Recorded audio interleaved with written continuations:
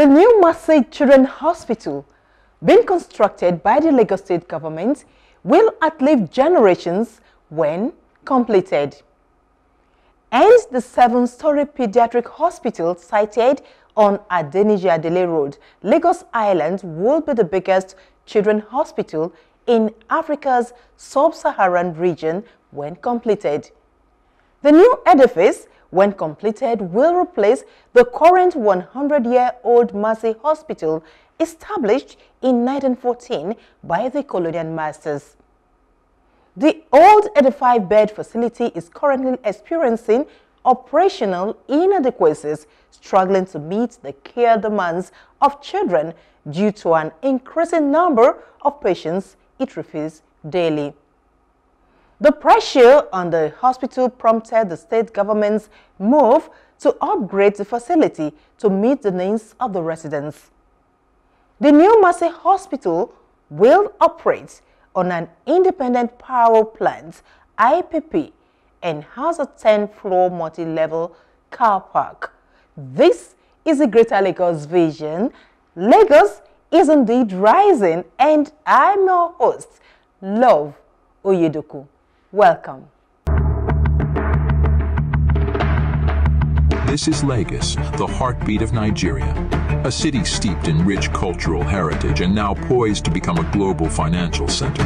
We're a lot mayor show, and it's an opportunity for us to just depict what Lagos is all about. And it's only at an event like this, competing with other bigger cities and other nations, that you can get to tell your story. So it's storytelling time for us. In a historic moment, Lagos made its inaugural appearance at the renowned Lord Mayor's Show in London, a testament to its growing economic prominence. Lagos is a big mega city on its own right now. It's the largest city in Africa. It's the biggest economy that is a sub-national in Africa. But we want to make it one of the international financial centers in the world. All we're trying to do is to be able to let the world know that Lagos is indeed ready for bigger business. Lagos isn't just open for business. It's a gateway to the future, embracing innovation and welcoming investors from around the globe. We invite the world to witness Lagos's dynamism, progress, and the myriad of opportunities available for transformative, groundbreaking projects. Lagos is indeed ready to take over the world in the financial space, in the economic space, and to truly really be able to tell both the Lagos, the Nigerian, and the African story, and be able to let other parts of the world know who we are, understand our culture, understand that we're the center of culture, entertainment, music in the whole of Africa, and to also be able for people to know what we have to give to the world.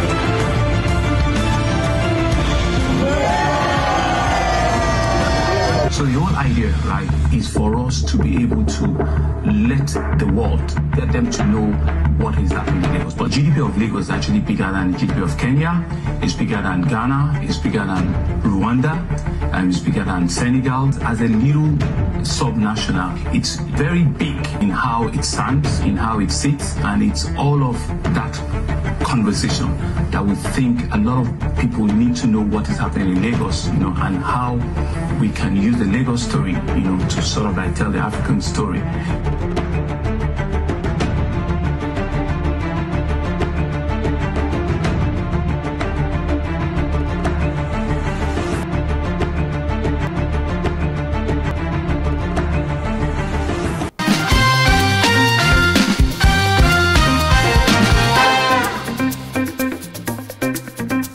On this episode, Lagos opens J.K. Randle Museum for public use.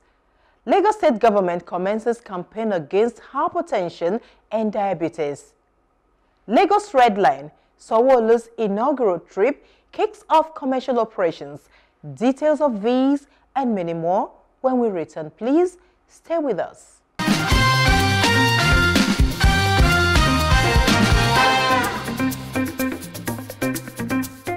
Lagos State Governor Babajide sanwo-olu has officially declared the museum in the J. Randle Center for Yoruba Heritage and Culture in Onikan open for public use.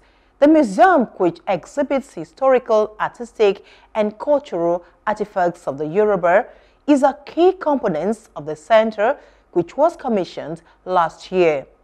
Governor Sanwo-olu also appoints Kunduz Onikan as the director of the center.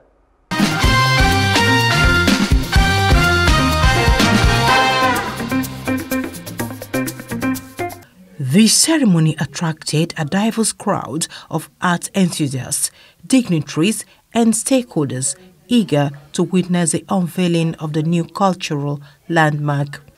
During the inauguration, Governor Sanwo-olu emphasized the significance of the museum as a vital addition to Lagos' cultural landscape. Speaking at an interactive session with creative stakeholders, the governor stated that the state remains the centerpiece of tourism and has the potential for music, film, art, and culture in Africa. Lagos was a very strong heritage place until when Nigeria also came and we had to begin to shift and move around. And some of our own grandfathers and great-grandfathers were all indigenous of this place. But they have to now begin to shift out into the old western part of Lagos, western region, which is like Surulere and Ikeja and rest of. But he said something instructive that we growing up, is even a taboo where you speak Yoruba. You cannot, they will punish you in school for speaking vernacular. Mokuro, they will punish you in school for, and that is where our problem started. So when I see them in Chokom now, somebody asking for reparation, our reparation is due long time before now. Because, that is a culture and an history that we should not have even forgotten anything about. So you can imagine we growing up struggling to even be able to speak our local dialects when in schools you are not even meant to say anything like that. So as a people, if not the likes of yourselves and the kind of reincarnation we're trying to build now, we're actually losing. We're actually losing it. So that's why, when we now talk about the history and the story of a place like this, this whole area is a place where we can call maybe the 3 armed zones. During the colony of Lagos, down the road used to be the colonial, residence, of government, which is where I humbly reside now, which is the governor's residence, the governor general, just down the road. All of them are pedestrian. Across is, you see the race course. Race course, those times during the colonial is where they do their polo and they do their racing. It was all about them. Next to, you see our Savior's Church. That is the church they go to. You see long tennis court. That is the tennis court that they do. So the John Randle here was now beginning to be for the indigenous local. That was why you have Yoruba Tennis Club, which is the first indigenous Yoruba club. That's why you have it there. Do you understand? So you have Island Club too there, behind there. So this was now like a place left for recreation for indigenous people. Right? But the name John Randle then also now built a swimming pool into these premises and had a small hall, which was now for the indigenous people. While embracing more participation from the private sector, Governor Sanwo-olu said his administration will create an enabling environment for all stakeholders to thrive in the sector. What are we passing on? What are we leaving behind? That's why when we go upstairs now to see our attempt at having the Yoruba Museum, it's still an attempt because the place is still work in progress. We now need everybody to bring back that inheritance. We need everybody that have access to that inheritance for us to bring it back and begin to build that heritage that we can now leave, for you and even people behind. Because now becomes an historic place, an historic site that will talk about our heritage, our history, our culture. And, like you said, yes, we just blanked out at some point as if nothing had happened. And we just move on into a new jet age and we're all, so internet savvy now, and as if that's all we know. So the premises we have upstairs is our own attempt at bringing back that inheritance and showcase that heritage. But like I said, it's not full yet. We're hoping, we're using this medium to talk to the likes of the British Museum that still has a lot of Stolen artifacts. Well, artifacts, be it taken away, be it, purchased, whatever, in whatever name. Let us restore them back to the original people. Let us bring them back, Smithsonian, wherever they are. Let us be able to speak out and say to them, it's about time that we bring these things back. And even be able to now feature into modern architecture and modern history, the kind of, arts and culture that we have now, and be able to, bring the past, yes, the present, and what you see into the future, and bring it into one location. So, yes, the heritage thing, we don't have a whole lot now, but it's a work in progress that we all now need to work together to be able to get. Brilliant. In her remarks, Commissioner for Tourism, Arts and Culture, Toke Benson Awoyinka, noted that the opening of the museum is an indication of the unwavering commitment of Lagos State to preserve and promote the invaluable history and traditions of the Yoruba people. Let us reflect on the significance of this gathering. The John Randle Center is more than just a building. It is a living tribute to the richness of Yoruba culture and an invitation for all to partake in its beauty. Together, let us honor our past, embrace our present, and inspire our future to elevate the legacy of Yoruba people. Benson Awoyinka said that the J. Randle Center will serve as a beacon of knowledge, highlighting the profound contributions of the Yoruba ancestors and the enduring spirit of the rich culture, as the center is designed to foster a deep sense of connection and pride among all who visit. For it to be a yearly program, I believe that it is very sustainable, and like Mr. Governor said, we will always support initiatives like this, not just from Q Dance and the Afropolis team, but from other teams who are imagining things in Lagos, who are building stuff in Lagos, who are thinking out of the box to create festivals in Lagos. So it is very sustainable. It will be a yearly event for us, like we have our Greater Lagos. We're bringing back the Fanti Carnival, which we want to do on the 26th of December, and it will be a Unity Carnival where we bring in all the Fanti houses. So it's not just sporadic anymore. We have our boat regatta coming up on the 30th of November, popularly called Okwaje by the indigenes and citizens of Lagos. So we have a beautiful cultural display of boats and aquatic life on the 5 Cowrie Creek. We're looking forward to that. And then we dovetail into fashion as well. We want to bring in the fashion people, accessories and high-end fashion. A lot is made in Lagos. We're proudly Nigerian. A lot is made in Lagos. And we want to showcase it to the world through a program called the Lagos Luxury Line, which will showcase what we can do in art, in fashion, in everything that you can think of. Lagos is now becoming the center of excellence in Africa, not only in Nigeria. So we're really proud. And then we end the year with our festival, which is our Greater Lagos Fiesta. And we hope to be using the iconic place I'm looking ahead of me, which is the race course, the TDS. We want a convergence of our people, a convergence of our youth. So we're going to be very busy from now, like the governor said, October to December. So it's October to January 1st now, if I can see. The J. Randle Museum features a diverse collection of contemporary and traditional artworks, showcasing pieces from both established and emerging Nigerian artists. With its modern architecture and thoughtfully curated exhibitions, the museum aims to serve as a hub for artistic expression, education, and cultural dialogue.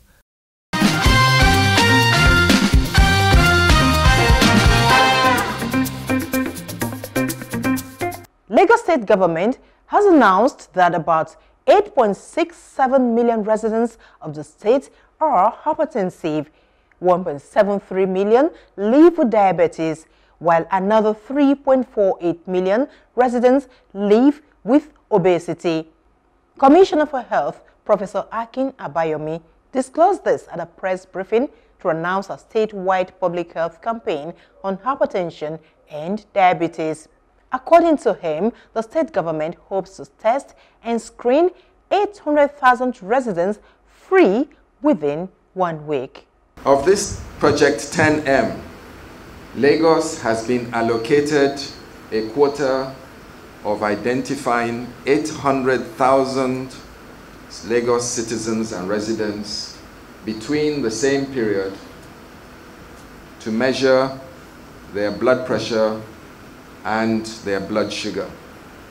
The objective is to increase awareness about hypertension, or commonly known as blood pressure, and diabetes, or commonly known as blood sugar, and also to encourage a positive health-seeking behavior amongst our citizens in Lagos. What we are doing today, very, very important. Project 10 million, know your number, control your number. And I'm talking to members of the media who are here.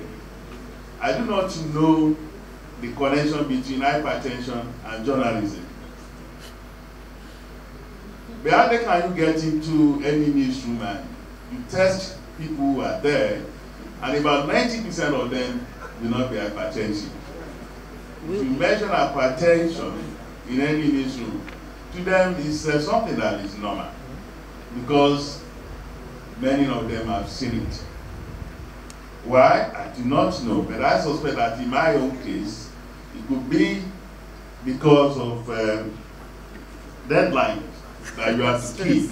Abayomi enjoined residents to do regular check-up because the symptoms of hypertension and diabetes show up when it is serious or late, with dire consequences on the patients. If we're not paying attention to our very busy schedules and we're constantly under pressure, there is a risk that we may be making ourselves vulnerable to high blood pressure. Elevated blood pressure that is continuous will quietly and silently stress your blood vessels and organs and increase risk of heart disease and brain stroke.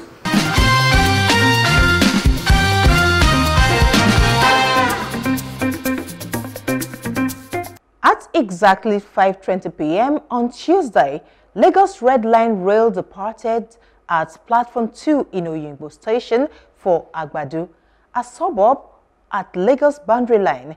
The inaugural ride kicked off the train's commercial operations 7 months after the rail infrastructure was completed and commissioned.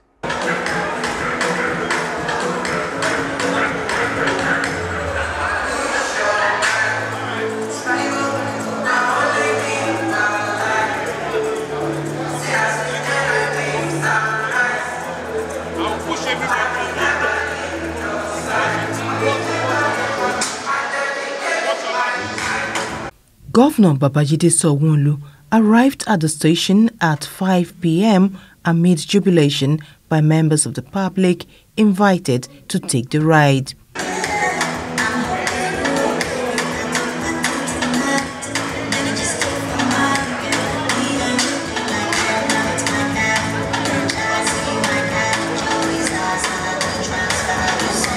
Also joining the governor in the ride were members of the state cabinet, lawmakers, corporate executives, journalists, and the public.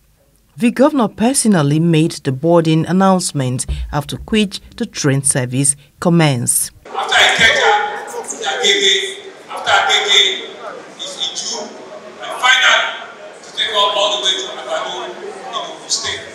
Should be on time, should be on schedule, and it's an honor to lead the train journey here this evening.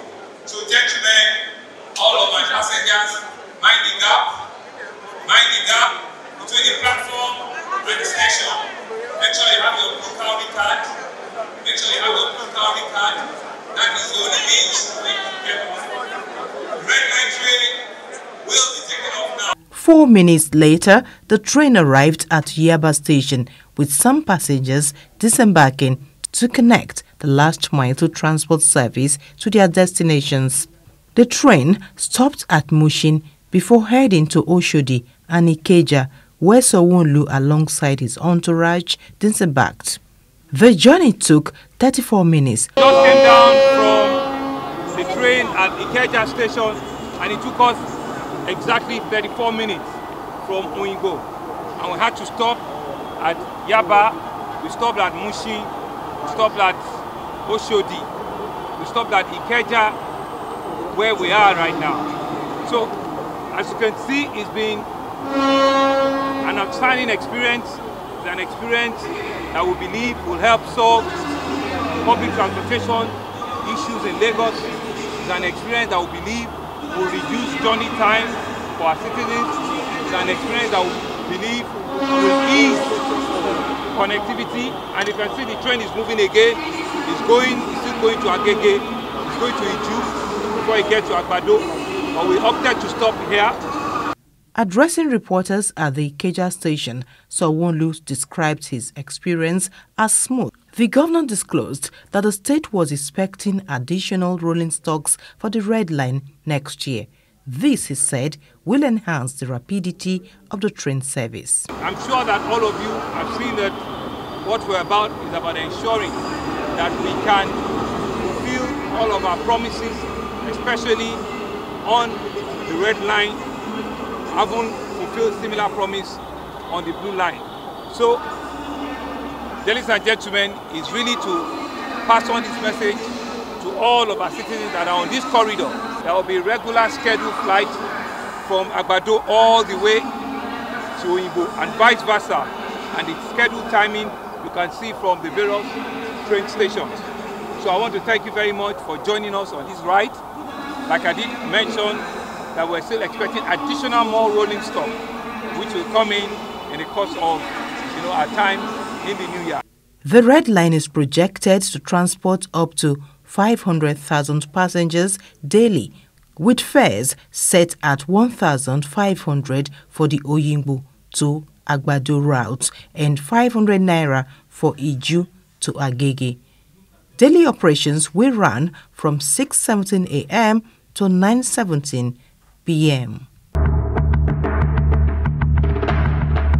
This is Lagos, the heartbeat of Nigeria, a city steeped in rich cultural heritage and now poised to become a global financial center.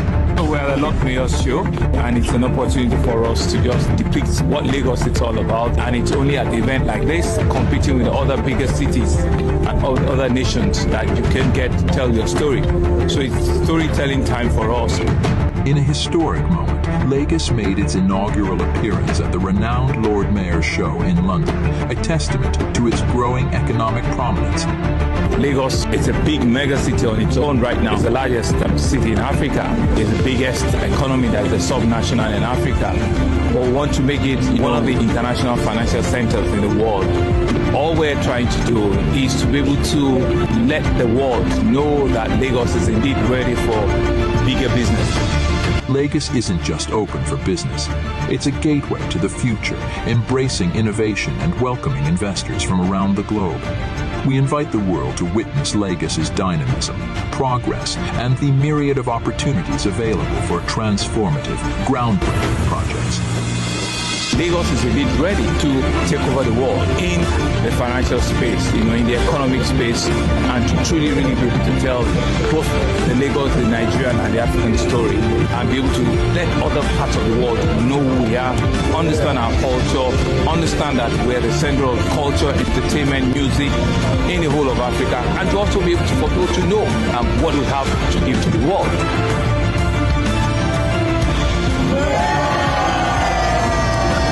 So the whole idea, right, is for us to be able to let the world, get them to know what is happening in Lagos. But GDP of Lagos is actually bigger than the GDP of Kenya, it's bigger than Ghana, it's bigger than Rwanda, and it's bigger than Senegal. As a little sub-national, it's very big in how it stands, in how it sits, and it's all of that conversation that we think a lot of people need to know what is happening in Lagos, and how we can use the Lagos story, to sort of tell the African story.